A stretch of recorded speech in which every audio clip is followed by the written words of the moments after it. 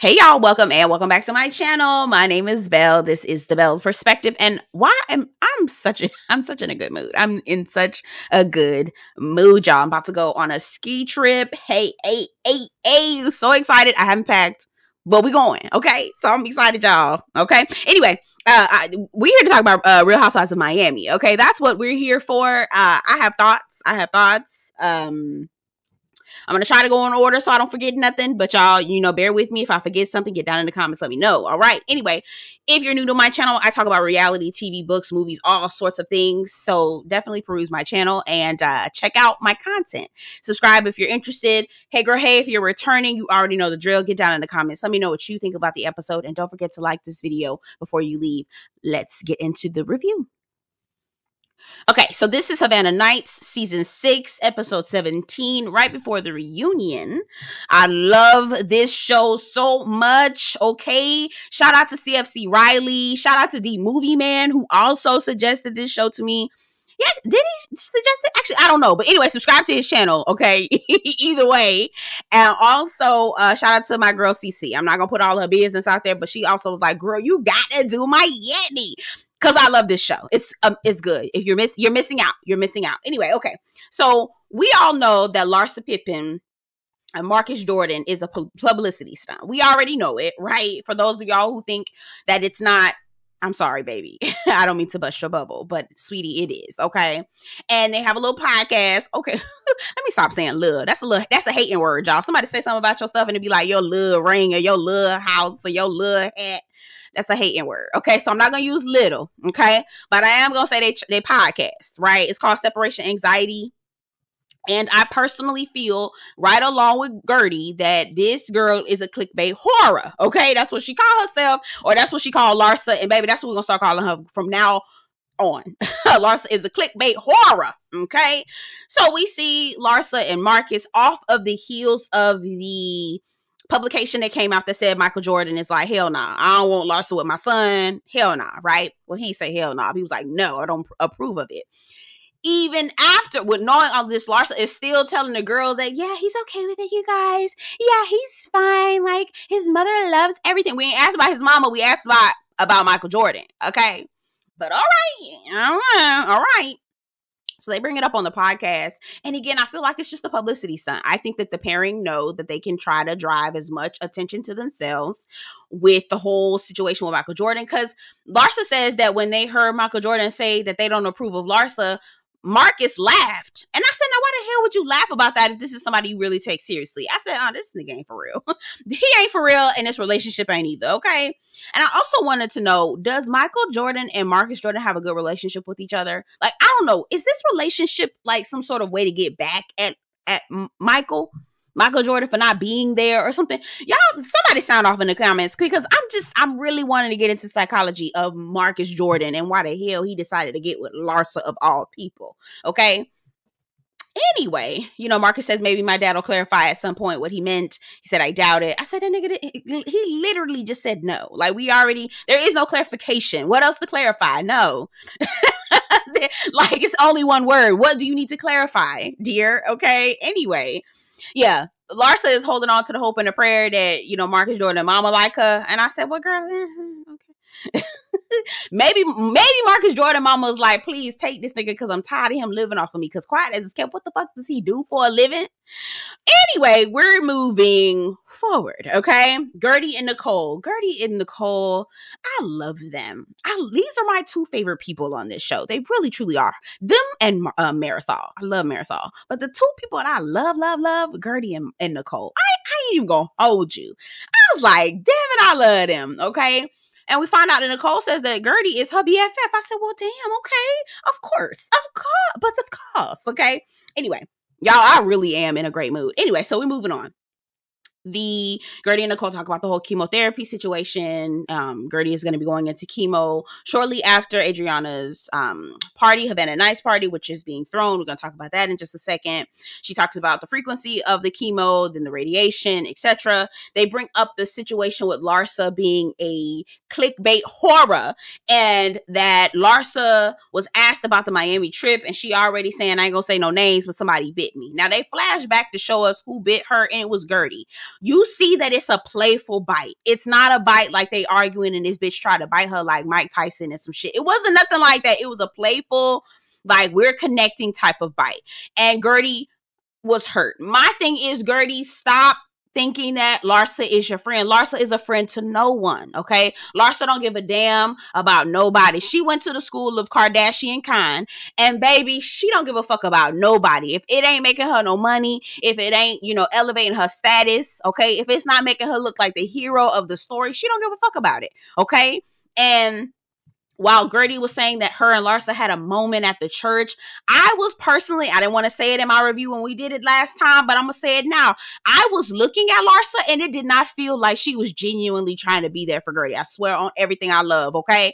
I was looking at Larsa like, she not for real. She's not for real. One, and this is going to sound crazy as fuck when I say it, but y'all know I'm halfway crazy anyway, so it really don't matter, okay? So, you know how they say, don't trust nobody who kisses you with their eyes open? You ever heard of that? I don't know if you ever heard of that, but I've always heard that. And baby, it always has been something that I was just like, you know what, bitch, you might be motherfucking right. Okay, don't trust nobody who kisses you with their eyes open because they watching you to see how you respond to them, right? Larsa the whole time while Guerdy was boohoo crying and everybody else was crying and, Larsa was looking at the camera. She was trying to look around to see. Now, she was like there consoling her if you go back and look at it, but her eyes was open the whole time. She had an opportunity to bow her head, but her eyes were still open. She was watching the scene, watching everything. I said, this bitch is not in the moment. She just looked. This is an op for her. This is an opportunity. This is an optic for her. I said, child, that bitch ain't for real. I said that in my mind, but I didn't want to bring it up because I was like, you know what? Let me let Guerdy go on here and feel how she feel, okay? Anyway, again, never trust nobody who kiss you with their eyes open. In tender moments like that, watch them, okay? Watch their ass. Anyway, moving on to Frankie, Peter, and Alexia. So Frankie, shout out to Frankie. He took an Uber, y'all, for the first time. Shout out to Frankie. Frankie is my guy. I love Frankie. That's my dude, man. So they're moving to that apartment that they didn't necessarily want, but there wasn't a whole lot of other options in. Alexia is talking to Peter, her oldest son, about her getting her will together, getting all of her affairs together and what's going to happen when Alexia transitions right to the other side. And Peter is like, yeah, absolutely. I would have Frankie on, I know my dad can't be the one to do it because in his situation, I guess his dad probably has like felonies or something like that. Cause Alexia loved them drug dealers, child. And so, Peter was like, a couple years ago, I probably wouldn't have been able to do it, but I've matured now. And so, yeah, Frankie would be I would absolutely take Frankie on. I still side-eye Peter just a little bit. He just seems so self-centered to me. He still just seems very self-centered that I don't know. But if Alexia is okay with it, she's comfortable with it, fine by me. Shout out to Frankie. Moving forward in his independence, we love to see it. Oh my gosh, shout out to Frankie. Wish him all the best. So we see Lisa's mom and her auntie come. Now, I'm so very intrigued. I always saw Lisa and knew that she may have a little bit of extra ketchup and mustard mixed in with her mayo, but I didn't know much, right? So we find out her mom and her auntie are from Jamaica. Okay. Now I want to know, are they, I'm interested in knowing their ethnicity, the culture, all of that. Obviously they're Jamaican, but I'm interested to know a little bit more. I want to see what Lisa's dad looked like. I'm interested. Okay. Was he also Jamaican as well? I don't know. I'm intrigued. Were y'all intrigued as well? We find out mama and auntie ain't never cared for Lenny. I said, now how the hell Lee? But you know what? How Lisa ended up marrying this man, he made so much money, she didn't give a fuck about it. I said, you know what, Lisa, you put yourself in this, girl. Your mama didn't like him. Your auntie and them didn't like him. Your people didn't like him. But you wanted to marry him because you knew he was going to be able to take care of you. Because you didn't really want to do nothing for yourself. You wanted to just be taken care of by a man. I just be looking at Lisa like, girl, you put yourself in this mess. Lenny was he's not a generous man. He's not a kind man. He's not anything. He was just rich. And that is not, ladies, go for a man who got money. I ain't going to tell you to go for no broke nigga. I would never in my life tell you to, give him a chance. Give a man that don't got no money. Hell no. I never tell you no shit like that. But I will tell you that if he got money, you need to check how he acts. Check how he treat people. Is he generous? Does he treat people kindly? Okay. When he has power, does he treat people well? Is he fair? Is he honest? Does he have integrity? Girl, that's the shit you got to be looking for. Not just a nigga with money, girl, because then he gonna treat your ass bad with all the money that he got. And you see over here, you see Lisa over here fighting and clawing just for a damn house. Anyway, I'm going on off on a tangent, so I'm gonna be quiet and move along. Okay, we see Julia. Child, Julia ain't got nothing going on. And we love this for her. I'm okay with it. Julia ain't got nothing going on, child. She done went and got a little pig. What's the damn pig name? Houdini. I said, oh, Lord, girl. He cute, though, but I would never get a pig, girl. I'm thinking about getting a dog. Y'all get in the comments and let me know. Do y'all have dogs? What dog would you recommend? I don't want no real energetic dog, child. I already have enough energy for myself. I'm not trying to be taking care of nobody else like that, okay? Anyway, y'all saw Julia selling her little farm to glam stuff. Y'all bought anything? I didn't even look because Julia ain't no fashion girly. Julia don't give me glam, so I don't be. I ain't want to see none of that tacky shit. Y'all saw that bullshit she had on at the reunion? Gypsies, tramps, and thieves. Julia, girl, what the fuck you got on, girl? I'm a genie in a bottle, baby. It was giving all. Anyway. So we getting ready for Havana Nights party, okay? And y'all, I'm gonna just talk about the scene real quick and move on, because when I tell you I was bawling, bitch, I was like, bitch, I was no more good. Guerdy is preparing to shave her head. Russell is there. He's helping her cut her hair off and shave it. When I tell you Russell's a sweet, sweet soul, like he just a quiet storm, baby. We here for it. Guerdy looked the fuck good. She looked the fuck good. Okay, not mad at it at all. We're moving on because I don't want to cry.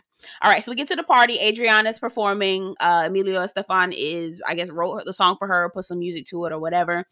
I guess it's about who you know, because girl, Adriana can't sing. I'm like, girl, what is she singing? What is she singing? Because it doesn't sound good. But, anyway, I'm not mad at it. Give her something to do, because the bitch was evil when she didn't have nothing going on. She really was, okay? The girls are on their way gossiping about Larsa, like, is this bitch delusional? Because Michael Jordan said, hell nah, he don't want to have nothing to do, and he don't like Larsa with Marcus, right? And they're all gossiping about that. Shit is funny. Again, Julia being the bone collector is hilarious to me. Nicole and Guerdy get there. I put a big ass yes on my piece of paper. The fuck yes. Okay, did you see Nicole get out there with that beautiful red dress on? Bitch gave me everything I needed to have in my life forever and always. I was living for that red dress that Nicole had on. I said, bitch, you better work. This is what I'm talking about. And Guerdy, did you see her giving Cruella the Bill tea, like sexy Cruella? And I was here for it with the hat. Those are the two best dressed girls in Bravo history, period. Argue with your mama. I don't give a fuck. I love Guerdy and Nicole. Be dressed down, okay? Be dressed down. Like, can I have keys to your closet, please? Because I want to wear what you're wearing, okay? Anyway, dress down, okay? Larsa gets there. Everybody good. She talking, running her mouth. I try to be as, like, friends with everyone. And, like, I'm making a concerted effort. She ain't say concerted. That was me. I'm just making an effort to, like, be friends with everyone. And, and so they're asking her about the Michael Jordan thing. And she's like, yeah, everything's fine. She started getting defensive. She was like, would you, like, I'm a grown woman. He's a grown man. Do you need permission to have somebody? We was like, baby, that's not what we asking about. We asking why the fuck did Michael Jordan say hell nah when you told us hell yeah? Girl, that's what we asking about, okay? She was like, I wouldn't be with him if his parents didn't approve. Well, it don't sound like they are, but okay, girl. Guerdy get there, and Guerdy talks about how they all were, uniting in Mexico, and here go Alexia. I love production. They so damn shady. She was like, thank you guys. I'm the one that brought everyone together. Okay, yeah, right, Alexia. Okay, I haven't had to get on top of her. I haven't had to get on her yet lately. I feel like I am gonna have to in this reunion, but okay, girl, whatever. Guerdy and Larsa get into it. Baby, when I tell you Russell was not having it, Russell was about to drag that bitch. Russell was like, Larsa, you better respect me. Bitch, don't play with me. Russell was like, girl, I ain't for play, bitch. You better watch out. Russell really was not here for it. He was like, Guerdy, get up. Come on. Why is you stop? Why is you arguing with this bitch? He didn't say bitch. But he was looking at her like, this plastic heifer, if you don't let this inflatable doll, if you don't go on, okay, child. Guerdy gets all worked up. Child pulls a wig off. This is what I had to do today. I was like, Guerdy, girl, you ain't have to tell them that. And here go Larsa. Well, I'm sorry. Worry about your health. I was like, oh, bitch, you need to get dragged. You need to get dragged. You need to get dragged. Lisa comes over there to defend not Guerdy, but Larsa. You know, it was just a joke. Lisa, go, girl, go choke on a chicken bone, bitch. I cannot. Anyway, we're moving on. Russell was pissed. He was not here for it. Adriana comes up and performs, and Taylor Swift. Okay, great gowns, beautiful gowns. I mean, it was music. It had a beat. It was rhythm. I liked it. It was gowns, beautiful gowns. It was beautiful gowns, you know, it was nice gowns. Yeah. I'm just glad she got something to do, y'all. I'm just glad Adriana got something to do. Anyway, wrapping up this season, Nicole is pregnant. Shout out to Dr. Nicole. When I tell you they are so fucking luxurious and just so fucking like top tier, like just opulence, just all the things that I want to be in my life when I grow up. Like, bitch, why are you so fucking rich? Oh my God, I love it. I love it. Anyway, Lisa's still fighting with Lenny. I said, girl, you need to wrap this shit up. For real. Like, it's old, and I don't know why. And I think Lisa and Larsa were talking about how Jody is so good, and you know, I've got Jody with me. I was like, girl, you still leaning on a man. You have not learned your lesson, and you will forever be in this situation. This is a learned behavior that Lisa has just grown accustomed to, and it's very sad. Kiki got a man at home. Okay, Kiki, I bet it's a white man. I'm sure it is. I'm not mad, but I can tell Kiki give me she date white men. Anyway, what else is going on? Larsa, girl, I said, bitch. Marcus got Larsa a promise ring. I said, y'all, it's grown. Girl, she 50. And nigga, you 30. Y'all still doing promise rings? Okay. Okay. Martina and Julia are adopting. Shout out to them. Guerdy is cancer free. Woohoo! Love this for her. She looks the fuck good with the bald head, with the wig, with the whatever braids, whatever Guerdy is wearing. She looks the fuck good. Marisol is renewing her vows to her boyfriend, unofficial husband. I'm not mad at it. Protect your assets at all costs. And again, Adriana has a song coming out in early 2024. I'm just glad they gave that bitch something to do. That's all I'm gonna say. Okay? Give her something to do. Okay? So she not all in everybody else's business. Y'all get down in the comments. I'm ready for this reunion. Those reunion looks. I'm probably gonna do a video on reunion looks because, girl, what the fuck y'all was doing over there? What y'all doing over there? What are y'all doing? Okay? Anyway, get down in the comments. Let me know what you think about the episode. Don't forget to like this video before you leave. And I'll see you guys in the next one. Take care.